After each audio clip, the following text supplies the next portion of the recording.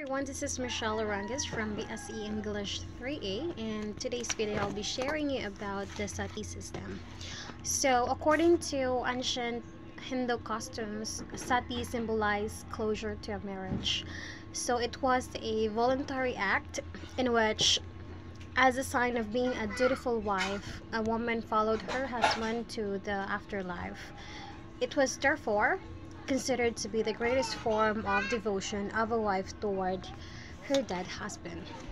But if I were to ask if Sati system is considered injustice against women, yes, I consider it injustice against women to burn themselves after their husband died.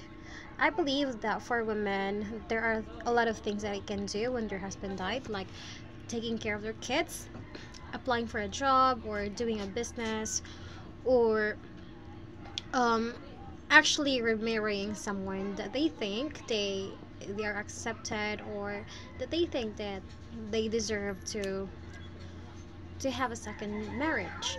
And of course, women can have a lot of fun while distracting themselves from sadness. So for me, women can actually live without men, as I've been a human, or I've been a living testimony of that. Thank you.